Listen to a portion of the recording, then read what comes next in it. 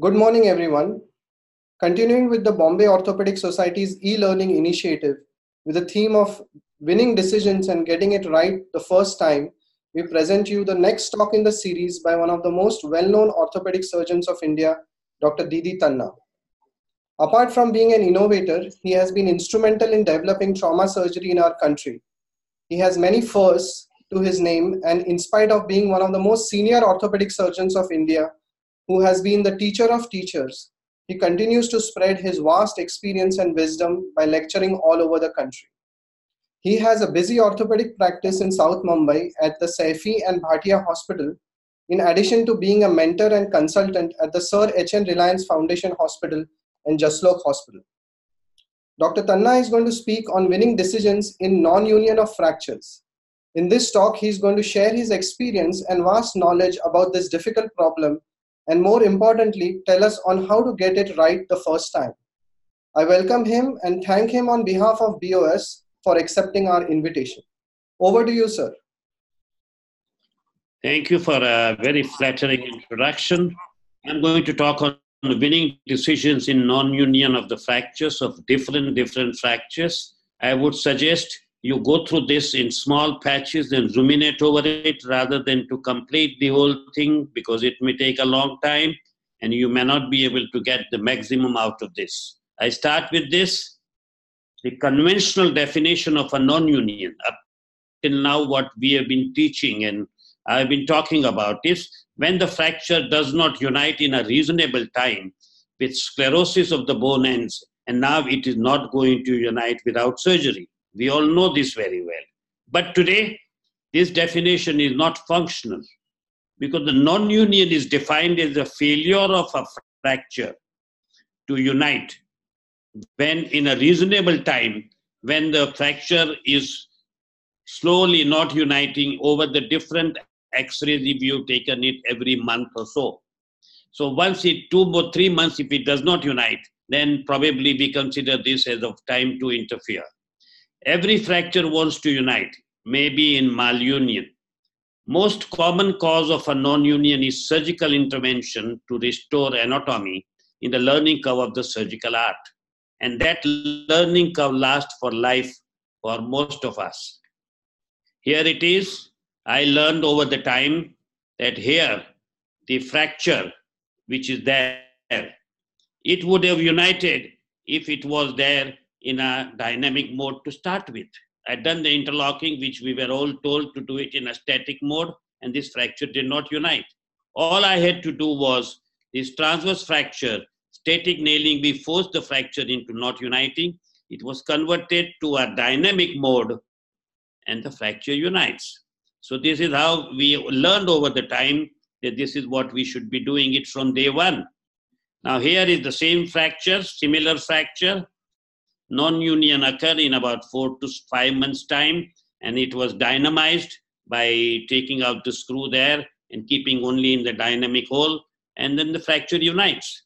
But when it unites, what happens is, you can see, once it is dynamized proximally, this screw will, away from the fracture, will come down, and this nail has to go up a little in order to get the dynamization. This is how the principle of dynamization. Now if I go through, tackling non-union long bones option is dynamization, exchange nailing, bone grafting in a stable construct, and make the construct of immobilization rigid, and then bone grafting. Now, it is not always necessary to dynamize. This fracture heals up even without dynamization, and very often it happens. So dynamization, here it is how it is done. So this is the fracture. This is the fracture which is separated. And there is the screws in a static mode on both the sides. Now, when we dynamize it by taking out the screw from the lower end, the way the fracture collapses from here to here is that this nail has to travel down. So unless there is a place for the nail to travel down, dynamization cannot be executed. The same thing happens when you dynamize on the proximal end. The nail has to go up in order to dynamize. As it is seen over here, when it was dynamized, nail was ending here, and after dynamization, the nail went very high up. This was in a badly comminuted fracture, and in that situation, it's going to give rise to the shortening. So we learn later that the transverse fracture at the isthmus of the femur and the tibia, the treatment is reamed, that is 1 to 1.5 millimeter larger than the nail which we are going to use, ream 140 millimeter, and nail 415 millimeter. So when you ream 440 and nail 415, there is a space lower down, which is already existing, in which the nail can migrate down, and nail it in a dynamic mode. So the space for the nail to migrate down is there. And then once you do that, this is what's going to heal up immediately without any problem. Now here it is, you reamed 140 as it is here, and you nail. When you dynamize, there is a space for the nail to go down, so the nail can go down. And the nail has to be slightly short so that there is a place to go down. And this is the one which is always going to work when you are doing the nailing for the shaft fracture in the middle at the isthmus level, where you don't even need to dynamize later. It is dynamized on day one. So adequate size nail, not a canal stuffing, pushed by hand and not hammered except at the end, in a dynamic mode, screw at the end of an oval hole away from the fracture. Quite a lot of people have a confusion that which is the dynamic hole. The away from the fracture in the oval hole is the dynamic hole. If you remember that, then you will have no other problem. As you can see here, in the fracture at the distal end, the screw has to be in the oval hole away from the fracture, that is at the distal end. And same thing if you are going to do the dynamization at the proximal end, away from the fracture, so it has to be into the proximal end of this oval hole. That is, once we remember, that should be fine. And a full weight bearing on day one. Forget about the fracture. It will heal up. For dynamization to work, there has to be a place for the nail to travel distally or proximally when dynamized. So as you can see, but dynamize before the bone plug forms at the end of a nail.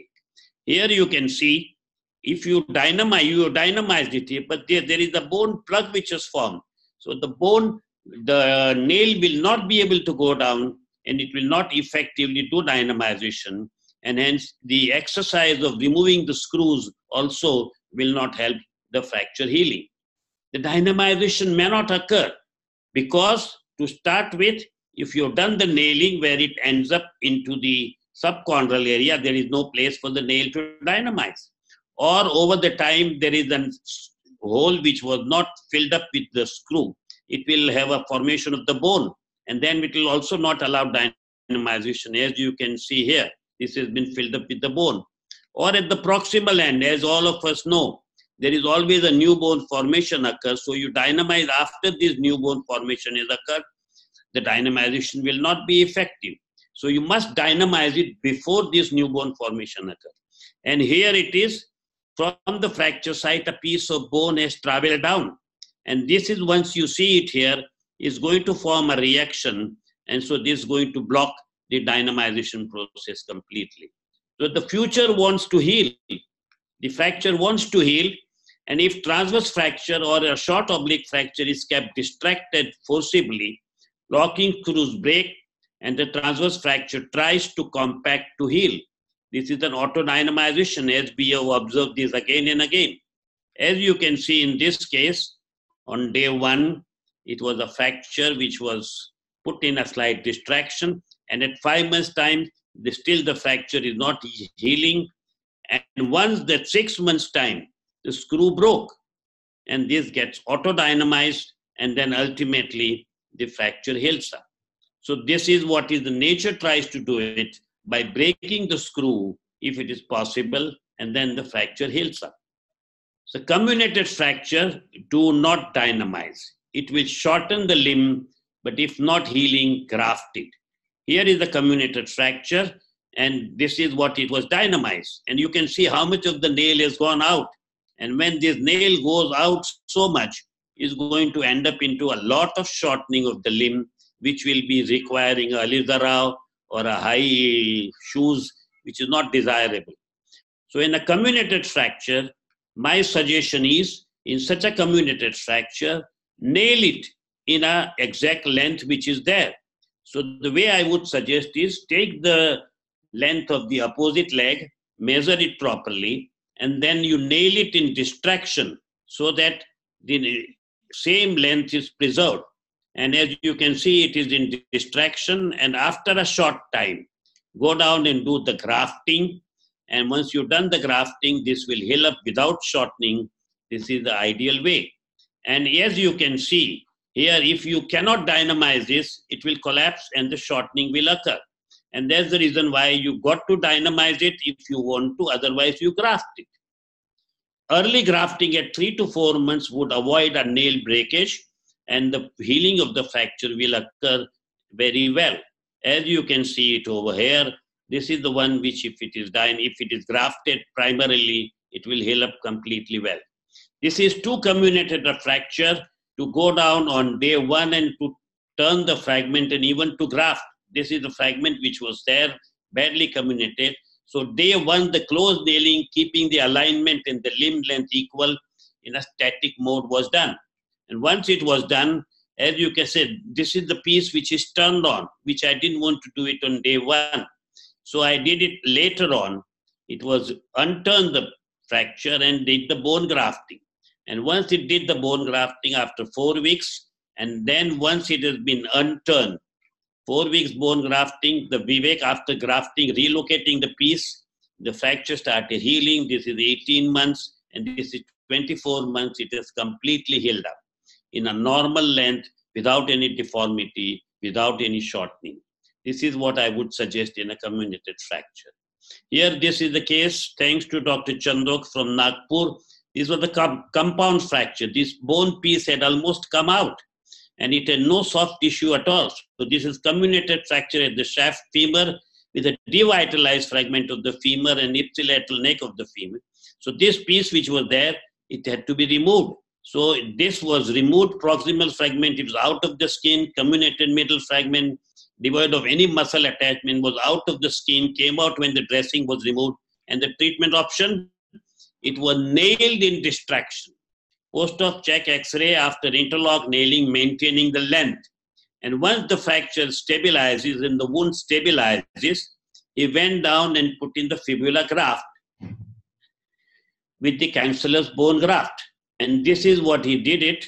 And ultimately the fracture held up in, this is 3 months' time. And this is a full function, no shortening. This is the way in which I feel the comminuted fracture we should go by. Do not shorten it immediately and try to rely on to the alizarao, but this is the way we can go by. Exchange nailing. Now, if this nail which is there, which is dynamized as you can see and not healed up because of this bone piece, all what it needs is, you same thing, it has already been reamed, it is already here, there is a piece, you put in a short nail. Exchange nailing is a short, thick nail in a dynamic nail. It will work. Here, since it was stable, it was changed to a dynamic nail. No screws were put inside and the fracture heals up. Or the fracture like this, exchange nailing by putting in a short, thick nail without any screws distally, because it's not going to have any role because the stability, partial stability is already established. The few fractures here I am going to present which went on from surgery to surgeries for years due to wrong understanding before the union occurred. These are the fractures which have been operated upon 2, 3, 4 times, and when I came into later on, this is the fracture 20 years after the injury, 5 operations, no surgery for last 15 years, no infection. I don't know why the patient decided to come. She was walking onto this, but with some sort of a support. So I came into the picture at that time. This is the fracture which is there. So I went down, did the osteotomy of the fibula, did the correction of the nailing, and put in 3 screws distally, dynamized, proximally it was in a dynamic mode because the fracture was distally, and a massive graft was put around the fracture after shingling.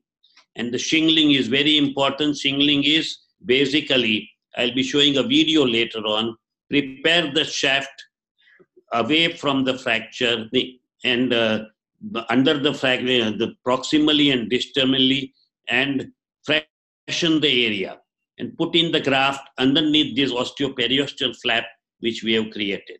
And this is the one which in 5 years' time, it completely held up.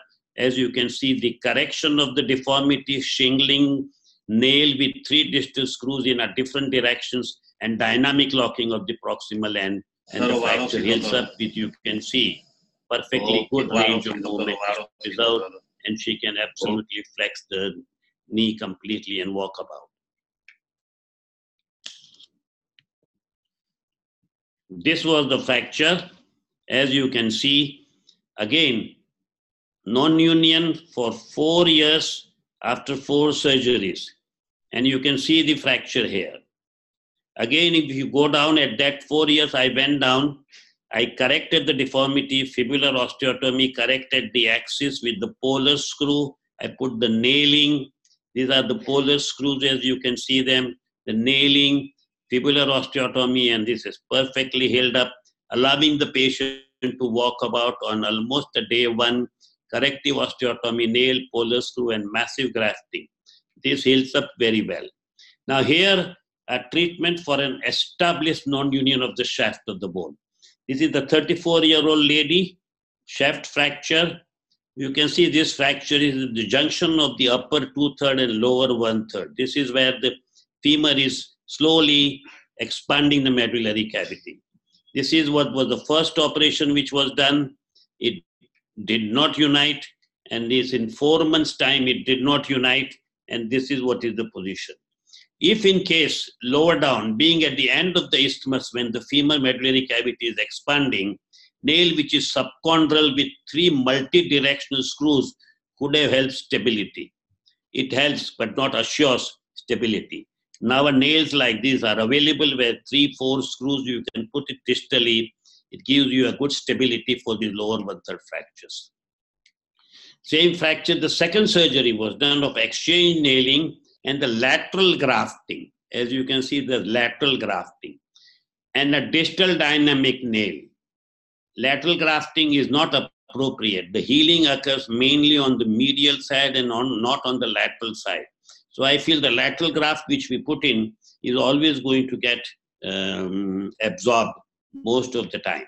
And here it is that though it was done in a dynamic mode, that is still there is a bone plug which is there. So the nail is lower and the bone plug at the end. So no place to migrate down for effecting dynamization. So even after 11 months and second surgery, the fracture did not unite. And this is second surgery 1 year, 3 months after the first surgery, and still the fracture doesn't unite. This is ultimately 20 months after the second surgery. When the fracture didn't unite, this is the stage I took over. And then it was very easy for me. Same nail, I didn't do anything else. Now it has not united, it has been done. So I went down and did the medial grafting. I'll explain to you how this medial grafting is done and put in a supplementary plate. In order to put the supplementary plate, the first is the same nail, supplementary plate. Before you put the plate, remove the distal screw of the nail and do the compression of the fracture with the DCP holes in the plate. And as I see it under a C-arm, I make a separate incision anterior medial right onto the bone so that when you go down through the vastus intermedius, take away the vastus medial is on one side and rectus femoris on the other side, and you are bang onto the vastus intermedius. You go down and do the osteoperiosteal shingling proximally and distally. So when you go down like this, you will be able to go posteriorly, medially, and anterior medially. So that is the way in which you do it, and then put in a good amount of bone graft medially. This is the one, this is without disturbing the medial soft tissues, do a medial grafting after shingling. And as you can see, this is the medial grafting, and this is the separate incision for the medial grafting, as you can see it very well here. And then fracture heals up. This is after removing the implant, about 3 years after the fracture, the first time the patient walked without pain. everything doing extremely well. So if you are careful about all the principles, how the fracture can unite in a non-union. In a non-union setup, you need a rigid mobility. This combination of a supplementary implant or a plate onto the nail is one of the very easy and very, very effective way of healing these fractures. This was the fracture again, 1 month, even 3 screws were done. Even 3 screws distally and did not help healing. As you can see, the fracture has again gone in for a non-union. You can see we did the CT scan to find it out. And you can see here so beautifully it is seen. The cavity is small here and slowly it is expanding where the nail is not snugly fitting onto the lower part. And hence there is going to be a small movement, and that is the reason why the fracture does not unite. And as you can see it here, it is the proximal dynamization is done. The newborn formation occurs here, so it doesn't even dynamize. And then this is the one which ultimately it was not healing up, and this is gone into non-union. So as you can see here, primarily I would suggest a fracture like this, do a primary plating and a grafting if needed, because there is a gap, and this heals up completely well. Or here was the case, a fracture which was at the junction, day 1. I did the nailing and the plating. Since there was no comminution, there was no grafting was done, and then the fracture heals up extremely well. Because of the nail, the patient can walk about, move about with the partial weight bearing on day 1. So my suggestion is on the fracture which is junctional of the femur at the upper 2/3 and the lower 1/3 with the expanding medullary cavity, try to use in 3 screws distally, and hopefully the fracture will heal up with dynamization proximally. Or if you have any doubt, as in a fracture like this, go ahead and do a primary subcutaneous plating. Even these are the half screws which are there. This is the one which is a good chance of a primary healing, because then the fracture heals up very well. Now, here was the fracture which was comminuted like this. The surgeon went in on the first day and did the nailing. And you can see this piece is way away from the fracture, and this is the nail which is not supported. It's a very unstable situation. He did this nailing, which was done otherwise well, keeping the length, but didn't do the grafting early. And so this nail ultimately broke down, and the surgeon went down and did this plating. And then now he has already fixed up with the cerclage wire, reduced it very well. And then this is what it is, 4 months after injury, 1 month after the second surgery. And this is going on, and this is 5 months after the second surgery. This is the stage when I saw the patient. There was no callus formation, there was no healing attempt which was there. So this was the first surgery, this was second surgery. 5 months after the second surgery, I advised for the repeat surgery. So by the time they decide for the repeat surgery, this is 1 year, 5 months for the second surgery. This is how it is when, because obviously the operating surgeon feels this will always heal up, while the other surgeon feels this is not worth taking chance because a long time. Now 1 year, 5 months, this is very likely that the plate will break. And this is how the CT scan was done in order to convince the patient. Because CT scan to me is not very convincing whether the fracture is a non-union or no. But the patient gets very easily convinced that this is a non-union. So at that time, patient got willing for the surgery. But by the time 1 year, 9 months, the patient decided the plate had already broken. So I saw him at this stage. But by the time he comes over in 4 days' time, the fracture is already, you can see 2/8, and this is 15/9. In few weeks' time, few days' time, it already opened out and completely fracture was out. So this is the one I inherited at this stage. Now 1 year, 10 months, second surgery. 2 years, 5 months after the injury. Patient was still walking about, going from place to place. And this is what I did. I went down, did the PFN type of a nail and a supplementary plate and a medial graft the way I showed you. I did this surgery, reduction fracture, loose dead bone, removed intramedullary nail, medial massive grafting, and lateral long blade. And you can see in 7 months' time and 1.5 year time, the fracture is completely healed up. Patient, because of the nailing on day 1 after the surgery, he was walking about with partial weight bearing. There was no question of a non-weight bearing. And this patient walked for the first time 4 years after the injury. अभी आप धीरे चल रहे हो, इसलिए सीधे चल रहे हो. Now I come to 19 years it took to heal this fracture. This was the nurse which was in a medical college treated by the professor, and this is what was the first surgery which was done. And then fracture did not heal up, so the surgeon was really confused and he did the dynamization, and then too much of a dynamization occurred and the fracture collapsed and the nail went up. These are the x-rays which were available to me, which I am showing you.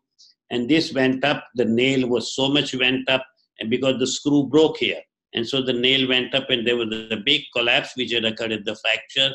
Surgeon removed the top part of the nail. He couldn't remove the other part of the nail. So the screw and the remaining part of the nail remained there. 205, the broken part of the nail. 209, again, this was a non-union. This was operated upon. And this is how it was changed over to a plating. This is the plating which was done, a blade plate which was done with the medial graft. And this is the screws which have been left behind because of the compression of the fracture was also done.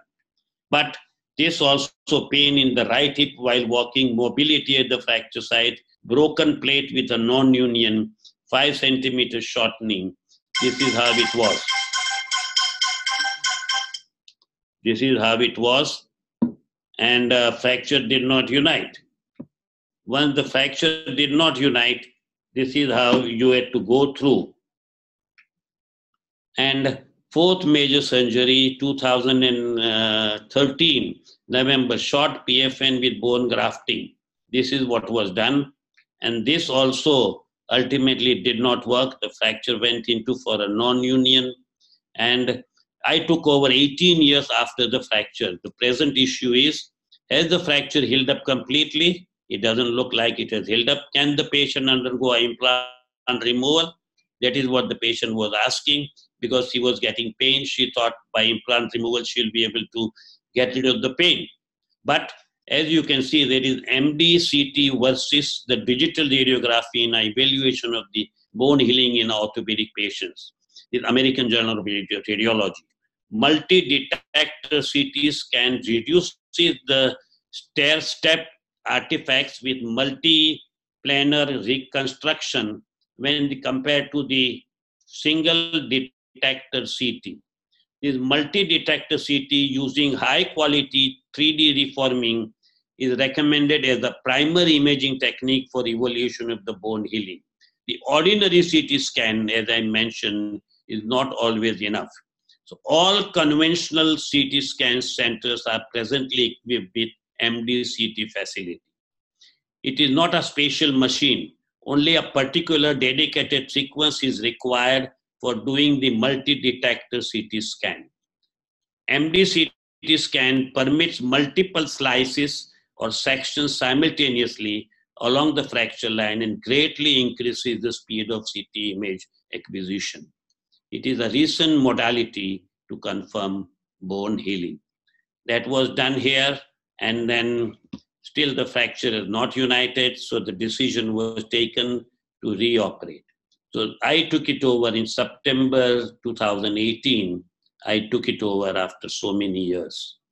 Segmental non-union, 6 inches of shortening, 4 major surgeries in past, the breakage of the implant, as you can see here. So I went down, and in the same track which was there, I put in the bone graft, allograft, because he was already grafted everywhere. So I put in the same track and I put in the allograft there in order to fill it up, and then did the PFN with the screw in the same track. And once you can see here, this is where it is. Slowly the graft is being pushed and more graft was put in. Ultimately, there was a plate which was put in and the massive grafting was done. This is the proximal femur plate which was put in. In this situation, I had to put in anteriorly because it fit in so much on the lateral side. So it was put in anteriorly. the synthesis nail 280 into 10 millimeter, medial graft, allograft, graft in the head and neck purchase. No donor graft available. All iliac crest were used. Proximal femoral plate is derotation plate. It became almost anterior-lateral where it fitted in well, shortening 1 inch to compress the non-union. And fortunately, this is 3 months.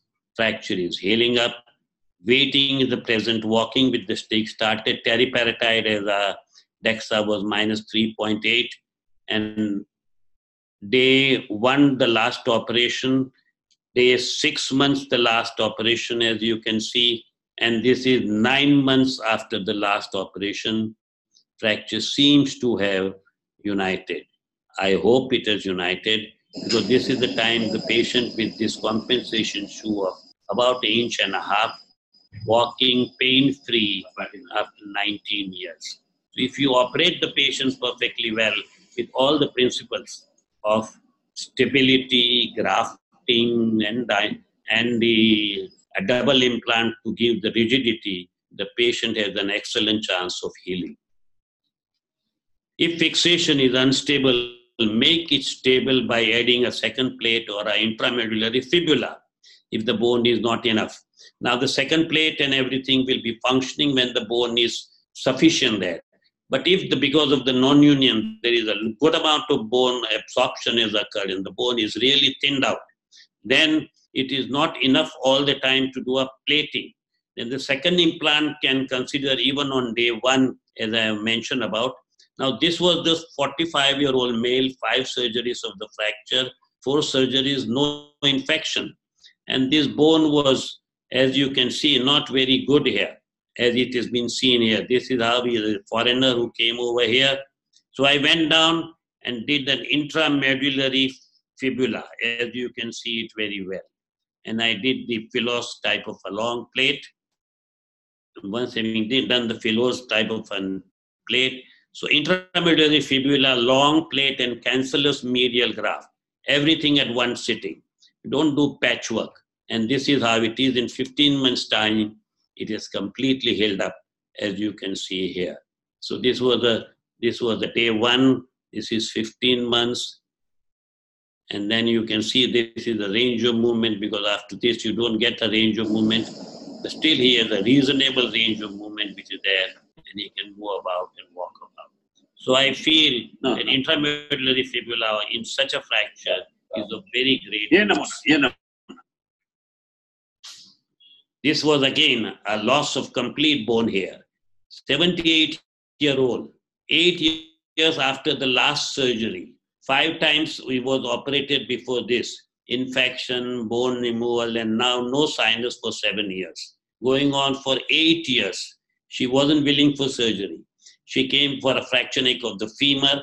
I operated and could make her walk about immediately after the fracture. She was convinced and she got operated upon. This is how it is. I did excise the ends which were pencil thin. Take a fibula without periosteum. It is easier to retrieval without periosteum than with the periosteum.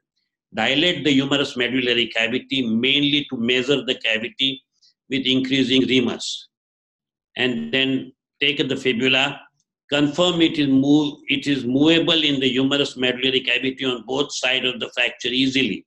Keep a large autograph ready from the iliac crest.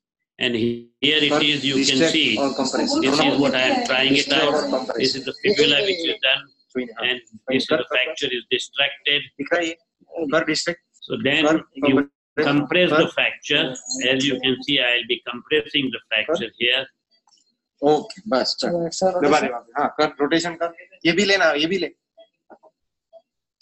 Yeah, that is compress the fracture. It must be in this compressed position. Then put in a plate and then put in the graft. And this is how it was treated. And it was so much of the bone loss was there. So ultimately, giving finishing touches, reconfirm the graft is moving in the canal, push it up all the way proximally, and then take it down. That is the only way you can put it in the medullary cavity. Reduce the fracture, distract, hold fibula end, and slowly push it distally. Now compress the fracture maximally. load the cancer and put in the cancellous bone all around. Put massive graft around the bone under the soft tissues. Cast for my peace of mind. And here is the fracture after all these years, it completely healed up with this intramedullary fibula, massive grafting, and the plating. This was very satisfactory. And as you can see, had put in intramedullary fibula and shortened the humerus, getting compaction. And this is the one which ultimately heals up. Here was the fracture which was treated by nailing and the grafting. This did not unite. This was done outside. So then he came over for me to be treated. And I treated with the nailing and the grafting medially. And I was absolutely sure it will heal up. But unfortunately, this also didn't heal up.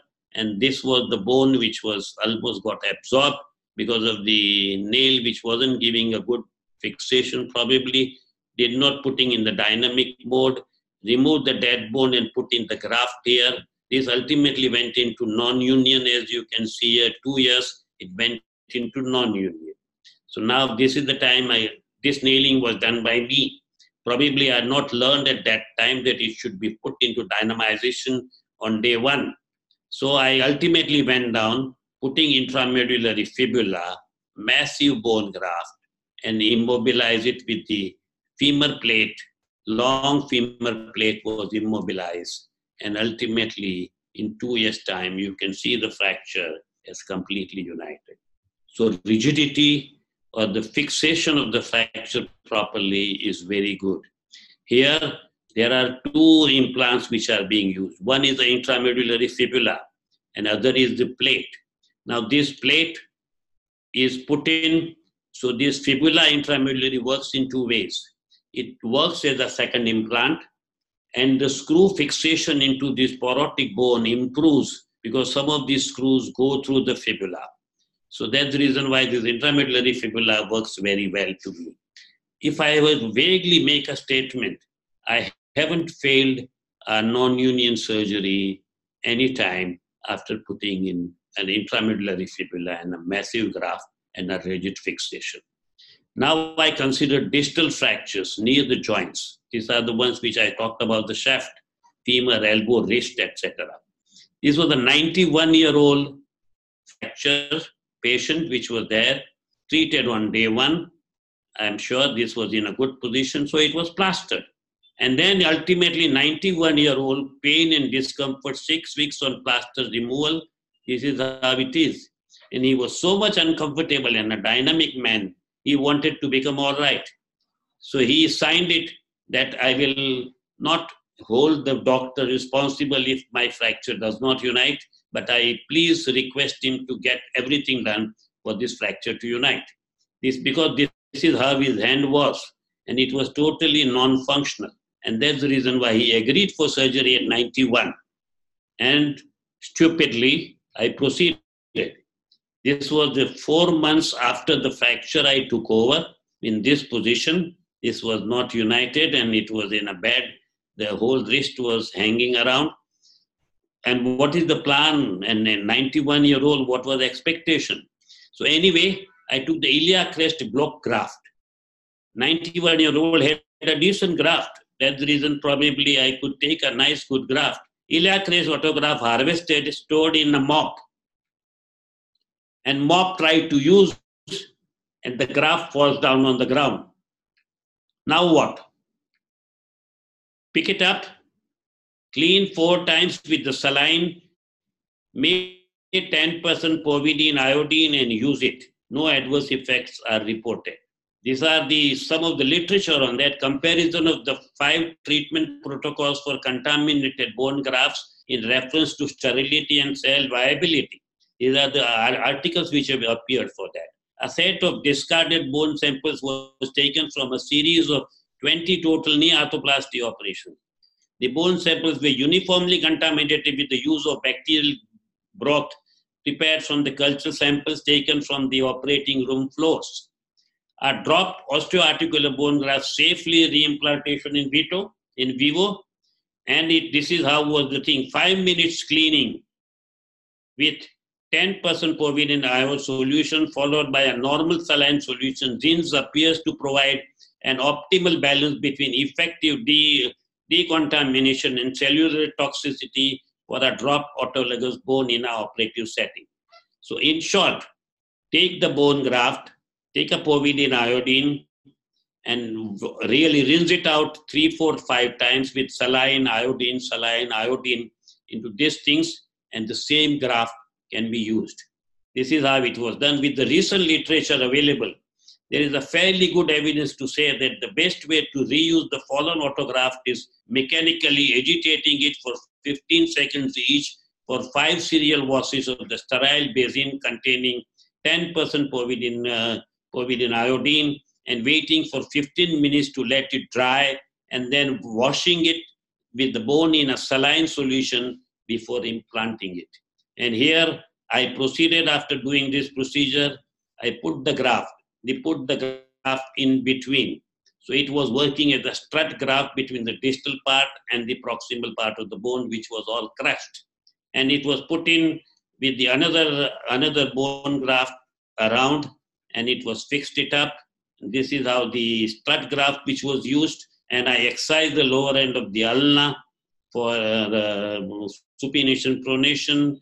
This is the surgery, and you can see in 4 months' time, the fracture united. Patient was extremely happy. The fracture united, and he could move about and walk about the wrist, as you can see very well. This was pre-operatively, he couldn't do the wrist, and he could do the wrist. And then this, but you can see what has happened. He can move the wrist now. There is no problem. But he can't extend the fingers. This is what was new, which was there. And again, he insisted, whatever best you can do, you try to do it for this finger extension. So we proceeded, and we proceeded to do it, and these were the tendons which were ruptured. So these tendons which were ruptured, extensions of the fingers were ruptured. So ultimately, at that age, we took them together and put in a tendon graft around it. And as you can see, this was the tendons which were ruptured. We can stitch it back and put in around these ruptured tendons, which you can see them very well. All these tendons which were ruptured, they were threaded in. And then the graft was put in, as you can see. This is a big graft, tendon graft was put in, connecting all these tendons together as a mass movement. So this is all what we felt can be done at 91-year-old. This was stitched back. The continuity was established from proximal to distal with this tendon graft. Surgery was finished, and this is how it is. The fracture is very well united, as you can see here. And you can see the 5 months after the fracture, and you can see now, first class, he can move the fingers beautifully. So ultimately, the fracture they are united, and he can move his fingers very well. This is how ultimately we could really help him out. He was grateful, and obviously after about 3 years or so, he expired. This is, if you can see, before the tendon surgery, and this is after this is the before tendon surgery, and this is after the tendon surgery. As you can see, this is before tendon surgery, and you will see this now, the picture, which is after the tendon surgery. So you can see that fracture is united, the tendons have improved, and functionally he has been improved dramatically. The distal femur. Now, this was the fracture which was distal femur. The original surgeon, 28 years old, grossly compound fracture, treated in 2015 on day 1. This was the fracture, and the surgeon just chose to put in these compression screws after reducing and this neutralizing with these 2 K-wires somewhere, treatment on outside, debridement and this fixation. Those K-wires really walked out and this infection occurred. K-wires walked out and the screws were there. Fracture was in non-union with angulation, as you can see very well. Fracture of the femur and fracture of the tibia. K-wires walked out. Now the infected, discharging sinus, plenty of antibiotics. 4 months later, I took over. And when I took over, I took the CT scan to see the articular surface incongruity if it is there. And this is how it was seen. The articular surface appeared to be not very well aligned. Fracture was in a bad position. So we went down again and decided that I have to really fix up this fracture. So this is how this MRI was there of the fracture. Again, the fracture was in a good position. See, hardware removal, debridement, and appropriate antibiotic. First thing was the infection control. So I removed the hardware completely and then put lots of antibiotic locally. And these were the skin flaps which were there. And at one stage when the infection healed up, somehow I don't do the external fixation, which I feel it will take a long time and the sinuses will heal. So this fracture I had, after doing it, I had immobilized into the knee joint, which had already been gone. So above knee plaster was done. And then I went down after 2 months and did this double plating and a bone grafting. This is how it was treated by double plating and bone grafting. 2 months later, the sinus redeveloped, which was again cleaned out. And then, as you can see, after 6 months, this gap was there. And probably the fracture was already infected. Wasn't sure about it. The 14 months, slowly the fracture showed the signs of healing, because this is a good fixation which is there. Double fixation, which is a good fixation. This was the skin condition, as you can see, with the flaps and everything all around.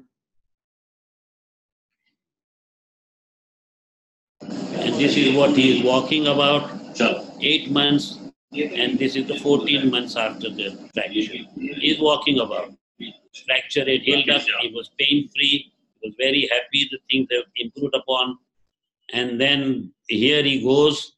He has a good range of movement at the knee joint is not very good. So he has to now do something for that.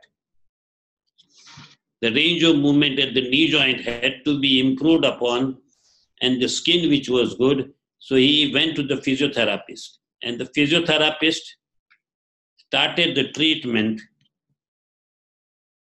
because this was the range of movement which was there, as you can see here. This was the only range of movement which was there. So once the treatment started, so 1 year, 3 months discharging sinus, so the implant was removed and calcium sulfate with the antibiotic was put in. And still the range of movement was the same. I was only bothered about the infection part of it. This is how it was done 1 year, 3 months after the sinus and everything. And then this is how that antibiotic coated calcium sulfate crystals. You can see the fracture is held up, but the infection is there. And then me and the patient had a sigh of relief. Fracture held up, the sinus went down, everything was perfect. Picture abhi baki hai. Some doctor, in order to get the movements, manipulated the knee. And then the patient ended up again with a fracture here. Because this knee was gone, the surgeon who took it up probably didn't understand this. And then so he came back to me, and again I treated with this one long plate and a grafting there locally. Again, there was still the fracture was not healing up. I don't know why I didn't decide to do a second plate there, but since the long plate which was there, I did the grafting later on in this area. And then, as you can see now, the fracture is healing up. The grafting which was done 6 weeks after the grafting, the patient walking again.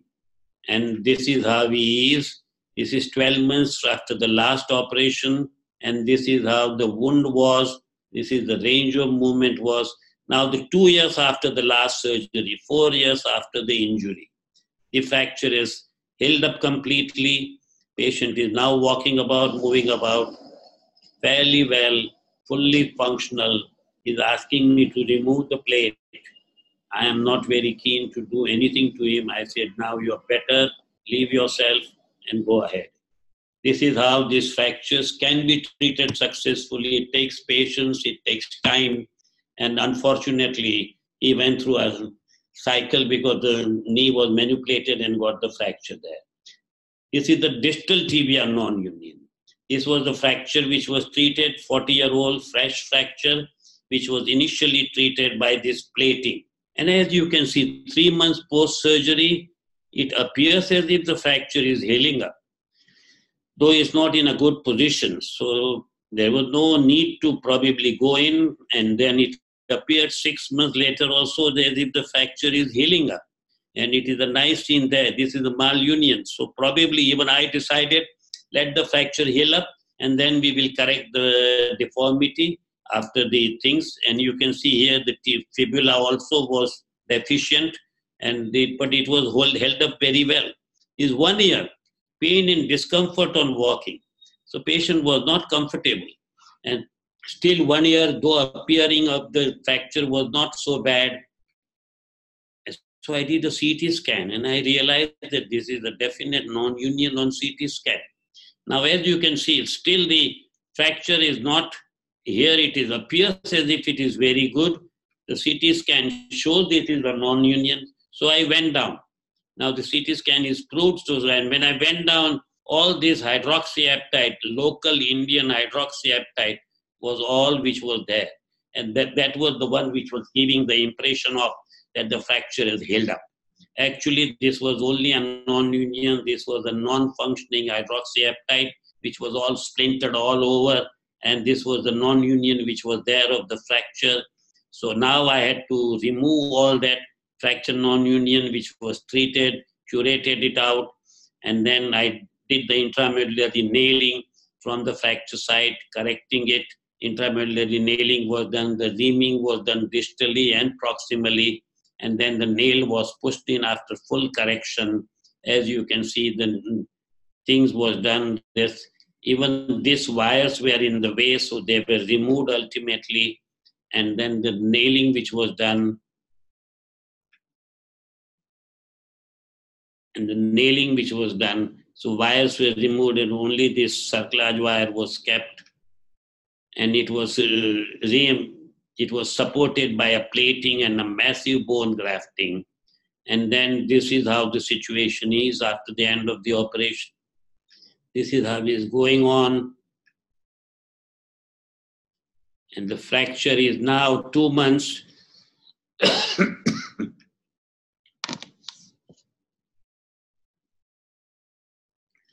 Probably healing up. It's very difficult to know whether it is healing up or no. This is 4 months' time. This is 13 months.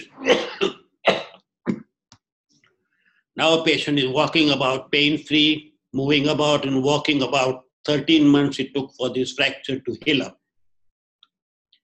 This is the close view. As you can see, the fracture is completely healed up.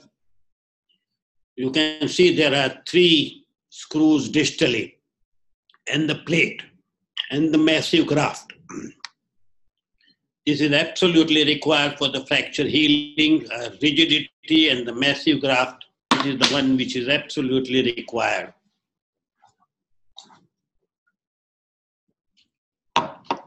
Unless this is being done, the fracture will not heal up.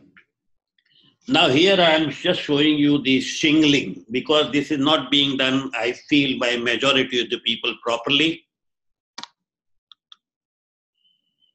This is the shingling which I am trying to show you here. This was a fracture, non-union. You can see this was the non-union there, and this was the one which I infected it was. So I put it down and put in the calcium sulfate with antibiotics and put it into the plaster. And then this is how it is at the end of the infection being controlled completely. This was the X-ray. So when I do the shingling, this is how I go ahead and do the shingling. Go down first and take it above the fracture and below the fracture, take a full osteoperiosteal flap. So this osteoperiosteal flap, once it is taken out, this is the small piece of bone which is taken off the bone and which is attached muscles. And this is a fracture. This is in principle, this is a shingling, and quite good amount of area which is being removed from here, so that this is the bone which is there, which is attached muscles, so good vascularity. Ultimately, the healing of the bone graft occurs through the muscles. It doesn't occur through the bone. And then this is again, it is stitched back after it is being removed and bone graft is being put. It is stitched back. And as you can see here, after the bone graft, it has been stitched back. It is shortened in order to get the compaction of the fracture. The muscles are intact, so that's the reason why it heals up. And then here it is the video I'm trying to show. Okay. This is the graft which I have already collected.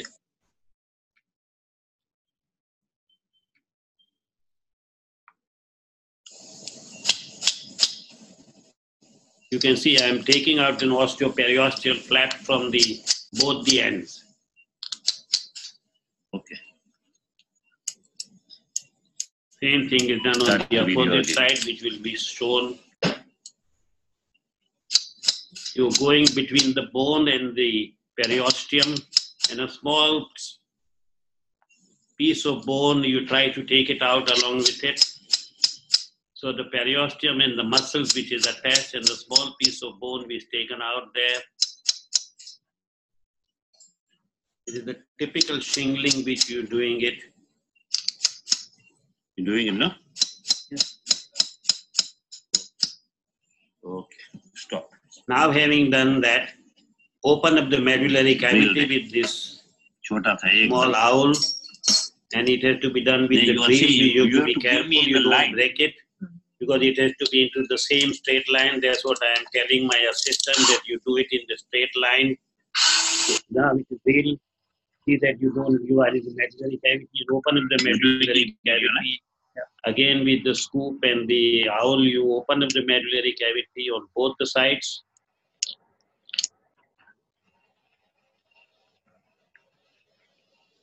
Nibbler. Take out the ends of the bone which are devoid of any vascularity. Continue, huh? So just repression the edges of the bone.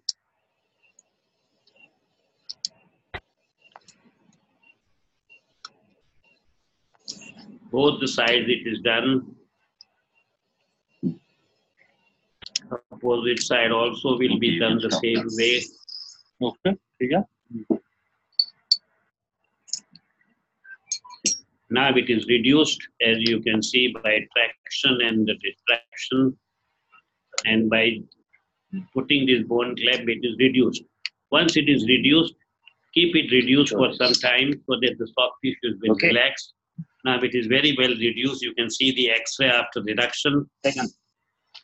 Now you put the plate and put this bone graft into the flap which you have elevated of the osteoperiosteum. That is the one which works the best. You put this bone graft all round into the osteoperiosteal area. So this is the one which ultimately heals up extremely well. This is the typical way in which one should do the shingling, because that is the way in which you can have a maximum chance of a healing.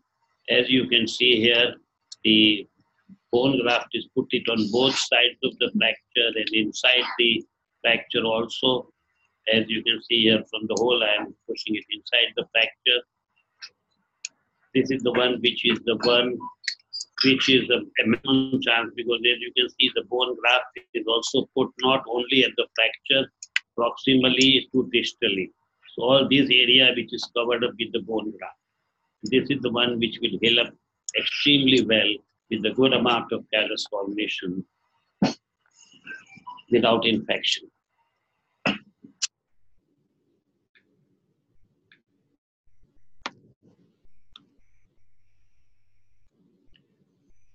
Now I'll just try to show, this is what I thought, it is my unique method. And I presented it also once or twice, and people were very happy that this is how I was doing the shingling. And this is how the X-ray which was there.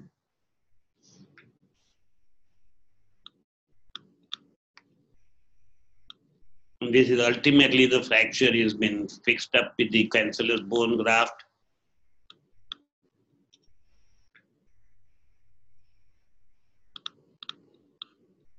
And this is the one which has been ultimately held up. I've been doing this for a long time. This was my unique method of preparation of the recipient area. This is what I thought till I prepared this talk, that this is my innovation. But then Robert Judet first described the method of osteoperiosteal decortication in 1963. And 92.3% success rate in 8 months' time. Very little literature is there on this subject. That the conclusion is, never see Google if you want to keep your ego intact. Very few people would have gone back and found it out that Judet did this in 1963, and they would have given me the credit of doing this surgery. But while doing the things, I again went through the whole literature, and this is the Japanese people who have been doing this technique of prepare the bone of autologous bone grafting in non-union surgery. Japanese author. The procedure is divided into 2 steps.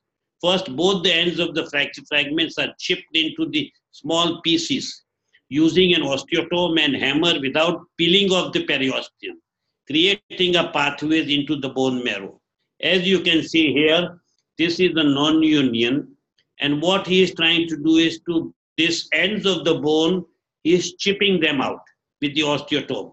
And he is putting this is the bone chipping which is done. And then he is putting this bone graft into this area which has been chipped into. Second, the cancellous bone is harvested from the iliac crest and is grafted into the aperture created by this previous bone chipping treatment. And it didn't curate the fibrous tissue. And at the fracture gap, due to the results from this previous research revealing that the human non-union tissue contains osteogenic or chondrogenic potential progenitor cells. And so he felt that by you don't remove everything, by this you will also need a comparatively fewer amount of a grafting which is required for that. And this is what was his method of treating. Not many people have been reported this, particularly by many other authors, but I felt this was a very interesting thing in the literature. Now I talk about the distal femur non-union. It increased after the distal femur locking plates. One of the few fractures which have created problems is the distal femur locking plate, because the non-union rate is increased dramatically of that. This is, you can see, this was the fracture with the proximal fracture, and there was a distal fracture which was fixed with this distal femur locking plate, and this was the fracture ultimately ended up into a non-union, and this was the fracture which was treated with the grafting by me. And I thought this fracture is healed up now, but ultimately this was the healed up fracture which was after the plating. This had given stability and the fracture attempted to heal, but it gave way. To my surprise, even after this amount of good healing which was seen, I told the patient that the fracture is healed up, but this gave way again, and the fracture again went back into non-union 1.5 years after the earlier surgery. And then I realized that these fractures at these levels are far better treated by a supracondylar nail is a better option than this way. So I now have converted back to the supracondylar nail most of the time when the fracture is up to here. In an intra-articular fracture, still I do not do a supracondylar nailing, but extra-articular fracture, almost all the time I changed over to a supracondylar nailing. And the incidence of a non-union into the literature is fairly high. It is 64 patient distal femur, and there's the outcome, the parameter callus size and a distribution in 6 months' time. And this is the one which gives you the situations where significantly less periosteal callus formed in the fracture stabilized with locking plate than with intramedullary nails. Less callus was found with stiff stainless steel constructs, and those with more holes filled compressed compared to the less stiff titanium constructs and those with empty holes near the fracture gap. This reported more non-unions in a stainless steel plates, 23 compared to the titanium plate, 7%. This is a very, very peculiar output which is there of the implant. And this is the many reports which says 21% non-union with the distal femur plate, 22% non-union which requires a new surgery. And this is the one which is much interesting. Diabetes and the plate length, less than 10 screws holes less than 10 or 10 screw holes plate was the one which predicted for a secondary procedure. So what is recommended today is 11, 12 hole plate, put up only 3 screws proximally on an alternate hole, and this is the one which is supposed to give you the best function. Now, in a periprosthetic fracture, this periprosthetic fracture like this, distal femur plate like this, if you put in, gives you a good stability, and the fracture heals up with the same axis and everything which is there. Patient moves about, walks about, and everything is fine. But if the fracture is here, as you can see, this has been treated by one plate here. And this is the plate which is very good tendency to get a non-union. Now, this is the fracture which does not unite. As you can see, this fracture which has been treated with only one plate laterally, it always goes into non-union, as you can see it over here. So this is the one which I feel that they are not treated adequately, because if this is a fracture which is of this type, when you put in the lateral plate, only one screw is actually going through the distal fragment, and that is not good enough for that. So I feel that this sort of a lower down fractures, you got to put in double plating, 2 screws, so that when you put in the medial plate, it is having 3 screws onto the distal fragment, and it gives you the good stability. So my suggestion is that if there is a flare of the femur which is there, at the flare of the femur or lower than the flare of the femur, if there is a after TKR, the fracture below the flare of the femur, primary double plating should be done in order to get the healing of the fracture, because the distal femur single plate doesn't really hold. Here was the patient with the TKR who had a fracture, single plating was done, and this is the one which went into non-union. I took over at this time, and this is the one which I converted into a double plating, and calcium with vitamin D and teriparatide. I always give it into these non-unions all the time for an off-label use of a teriparatide. And the double plating, the fracture heals up. But you can see this here. I had compacted the fracture, had TKR instruments and everything, keeping the axis of the femur properly, and had increased the insert length because I had compressed the fracture, which was in non-union, and then did the double plating. So this I could do it only by increasing the insert of the TKR of the same thing which was there. And so there's the reason why the fracture heals up. But at times there's non-union of the distal femur, which is here. Again, it goes into non-union, but you can see there is the pre-existing osteoarthritis. This fracture, I feel there is no point in trying to get the fracture united, because again, the patient will have pain. I feel this is a very good option in osteoarthritis knee with a non-union, though I feel immediately after the fracture, I would like to do this. But this is the one which I converted to TKR with the stem and the side plate and the huge bone graft which was available. The fracture heals up very well. This is an option which is worth keeping in mind. As you can see, otherwise this fracture would have not healed up. Now here was the other one, distal humerus fracture. This was the fracture ulna which was treated. That is not much of a problem, but this was inadequately treated by these 2 leg screws.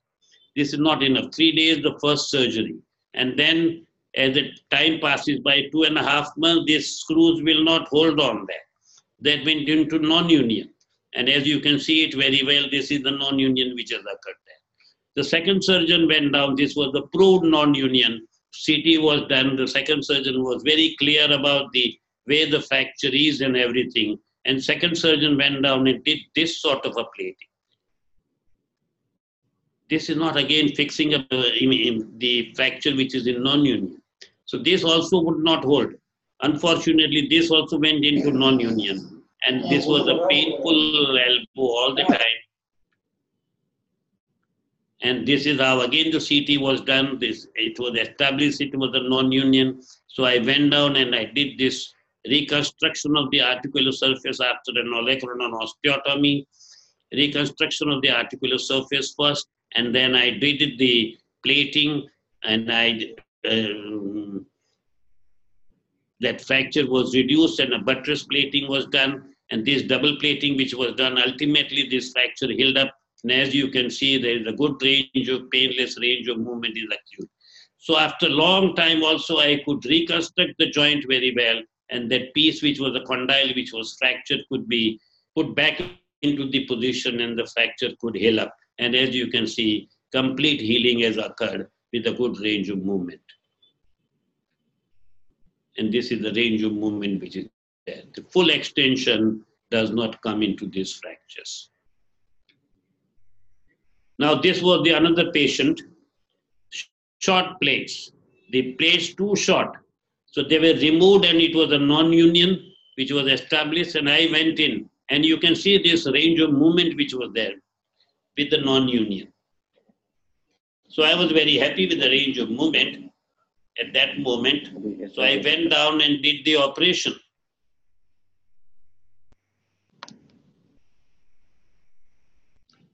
You can see she had a deformity. So I corrected.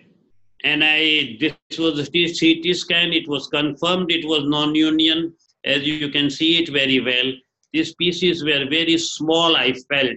And so I converted this into this 2K wires and a tension band into these small pieces, fragments too small. But what happened was I started mobilizing. This is the fracture which was treated, and I started mobilizing, the whole fracture fell apart. All the fracture went into non-union. So again I had to go down. I went down again. Stiff elbow when tried to mobilize made the construct unstable. Actually what had happened is that range of movement which I showed earlier was occurring at the fracture site. And once I stabilized the fracture, the elbow was stiff. It was not moving. And when we are trying to moving this elbow, actually all the movement were occurring, they transmitted to the fracture site and the implant collapsed. So I went down again. Place should not have ended at the same level, but otherwise this is how I went down to the plating which was done and mobilized the stiff elbow and fixed the plates and screws. After putting the plates and screws, I went intra-articular and I did adhesiolysis, and on the table I got the range of movement which was about 90 degrees plus. And then as you can see, once that was done, I think started mobilizing it. After 4 surgeries and 4 years, this patient had an excellent range of movements, good supination, pronation, good flexion extension. So earlier, my first surgery which was done, I felt that the elbow is mobile, but I couldn't really test it after the first reconstruction which was done with tension band wires. Then I would have realized that the elbow after fixing the fracture is totally stiff, which I realized it after doing this operation. So I had gone ahead and did this mobilization of the elbow by adhesiolysis, and this is what is required. If the stiff elbow is there, the fracture will not heal up. The lessons learned is stiff elbow needs surgical mobilization after fixation to relieve the strain on the new construct. And this is what I am talking about. This was the medial malleolus non-union. This was one of the rare situations. 2009, this is surgery was done, injury about 8 years back from the day I am talking about. This is December 2009, surgeon had done this tension band. And then the 1 year, that is January 2010, this was the implant which was removed and patient carried on with minor discomfort. And now again came 5 years later, October 15, minor pain persisted on the same site, investigated, saw the X-ray, and the surgeon also asked for the MRI. So the MRI was asked, the different sites of MRIs were done. The fracture seemed to be all right on MRI.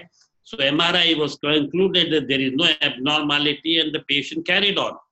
And then now he carried on with this minor discomfort, and 2 years again after that MRI, he visited me with this X-ray. I felt this is something which is not right. So I did the CT scan of this. And as you can see here, this is the CT scan, which shows a complete non-union of the medial malleolus. So CT revealed a non-union of the medial malleolus now 8 years after the original surgery. And that pain which was there, the patient was willing to undergo surgery, though walking about, but not very comfortable. So this is how it is an established non-union. In 2017, I treated this. So I went down and you can see on the table, I could see the movement occurring of the fragment once I started it.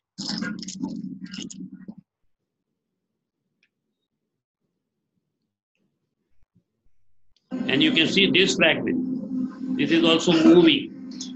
This is seen beautifully there in this video. This was an established non-union mobility. Now I went down and did the surgery for this. 1 minute.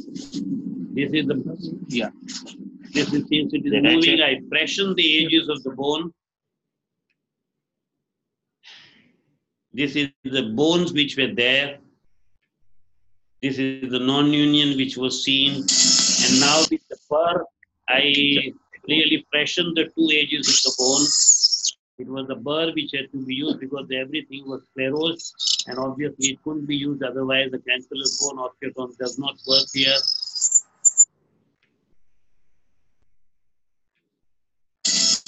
Burr used to pressure the edges, as you can see here. And this was followed by the grafting. Now, both the ends were really had to be made really fresh bleeding surfaces.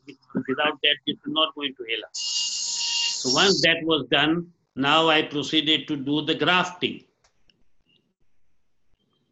Once the grafting which was taken in that zone, autograft was taken, and I started putting this graft. As you can see here, this is the graft which I am putting.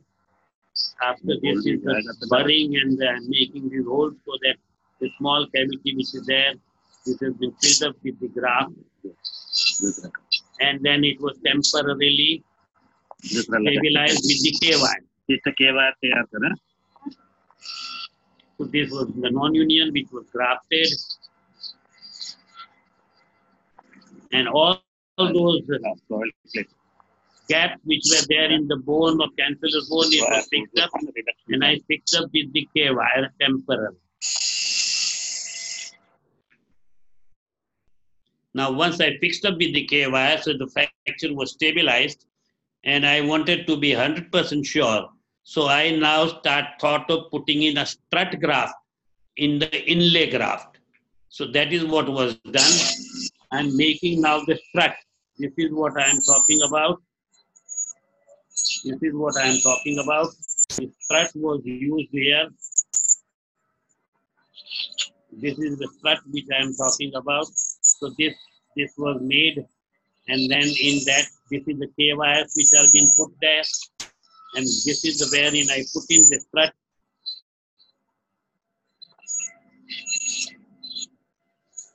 Having prepared the strut and putting the bone graft there, I proceeded grafting and temporary fixing K-wire inlay strut put in after preparing the track. Once the track was prepared, the graft which was already taken was put in.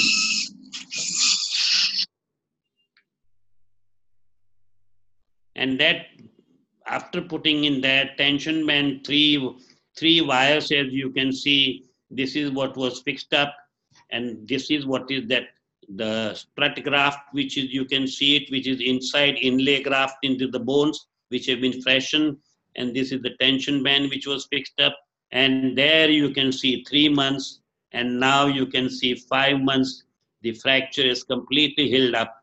And the first time the patient experienced no pain, moving about, walking about, and he was very grateful for this surgery, which he underwent, a massive surgery for the small problem, and has a full range of movement and complete mobility.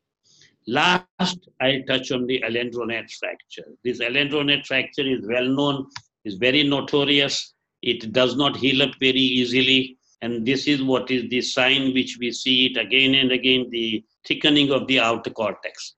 and that probably the thickening of the outer cortex is also often seen on the opposite side. 8 years on, Alendronate limping. She was my relative who came to my house, and she was on to the Alendronate.